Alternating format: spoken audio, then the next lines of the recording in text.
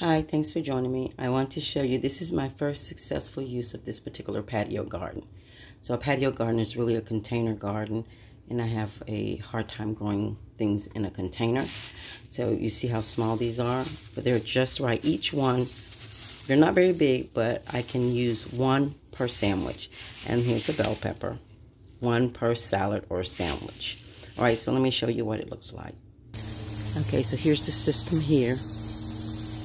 It's called Patio Garden, right here, Patio Garden, and it says PUG, Pug Company, I guess that's it. But it has this big thing on top.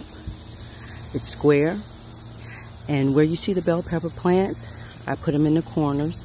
In between each one of them is a hole that you put a tomato plant in, and it'll go underneath there. So I have 4 up top and 4 on the bottom. I'm pretty sure you can put a cucumber in there or some other plant. It's up to you. So that's what I did for that. Underneath here I have some other plants. So if you put 4 more plants down there, as you water this, the water will drain off of here and into those down there. So I say it's successful. See the size of these? They didn't get very tall.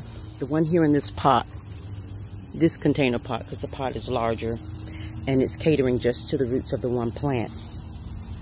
Whereas these, they're all kind of matted and tangled up in here. But see, there's another little one there. But it's okay, you treat them just like regular plants. These are kind of long and leggy. I may cut some of these off. But they started growing in clusters. And they're just doing their own thing. But it is successful because I was able to get vegetables off of it this year. To see underneath, it's still kind of green. It's not hitting much sun under there. But tomato plants love to be cut back. Just don't cut the top. If you cut the top, they'll stop growing out and grow bushy. So it's up to you. I could probably cut the top tips of these off and let them just expand and get bushy. So there you have it. A container garden can be quite successful. It just depends on how you measure success. See, I have some tomato buds growing here. And I have some more tomatoes here.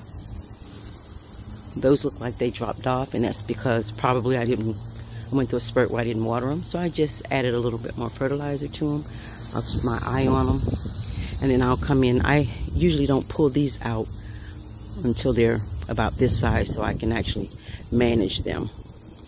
But you don't want them to get too big because they suck the life out of the nutrients out of your garden. All right, thanks for joining me. Hit the like and subscribe button to show a little channel love.